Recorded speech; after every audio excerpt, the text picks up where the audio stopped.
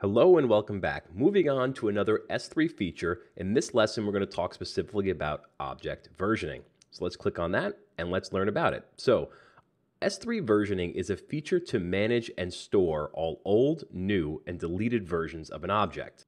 By default, versioning is disabled on all buckets and objects. Once versioning is enabled, you can only suspend versioning. It cannot be fully disabled. Suspending versioning only prevents new versions from being created. All objects with existing versions will maintain their older versions. Versioning can only be set on the bucket level and applies to all objects in the bucket, meaning that you cannot have versioning turned on just for specific objects within a bucket and not others.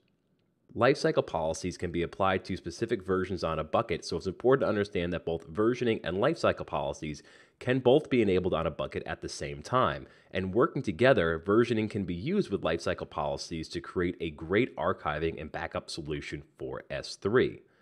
So, with that said, how does versioning actually work, and how do we enable and use it here in the AWS console? Well, let's click on our bucket, Orion Papers, and then what we want to do is go to Properties. Here, the first thing that we see is versioning. So currently, versioning is suspended. So what I'm going to do is I'm going to turn versioning on and click Save.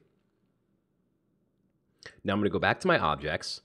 And what we have here is just one version of this particular file. So that particular file is this right here. This is the current contents of this file. So it just says version 1 sample text file for S3.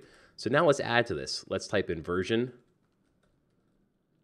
2, more text has been added.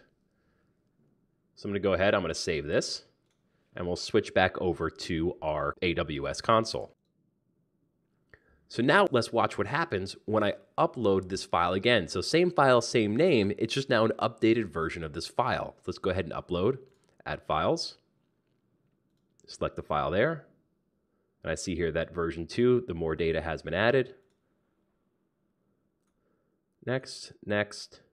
Now it asks me again what storage class, because I can actually have different versions in different storage class. So I will store this in standard. And then click upload. We now see that this has been switched. The storage class has been switched to standard. The size has increased because there's actually more data in the particular object. But now, if I click on the file, you will notice that first, I now actually do have a version ID. And then up top here, you'll see a small drop down that says latest version. So I can then see the two separate versions of this file. I see the one that is currently stored in standard and frequent access, which I uploaded earlier today, and then the one that I just uploaded, which is in standard. Now I can download or delete either one of them. Now if I were to do this again, make a third change to the file and upload that, I would then have 3 files here. Now, what's great about versioning is that I can then do whatever I wish with these particular versions. If I delete the current version, then it will default to the previous version, and that will become the default current version. I can also set lifecycle policies to specific versions where if I have a current version that I want to keep in standard, but maybe I have older versions that I want to archive and send to S3. So what I can do is I can just select to have older versions of a file sent to S3 while keeping the current or the latest version in something like the standard storage class. So also what you want to do when you have versioning is some of your older versions you may want to store in reduced redundancy or in standard and frequent access to help reduce the cost of using S3. So now I could always go back to my bucket, back to properties, to versioning, and I can suspend versioning. Now what happens when I suspend versioning is that I will still have access to all current and past versions of an object, so I still have the latest version and I still have my previous version, but I will not be able to create any new versions going forward as long as versioning has been suspended.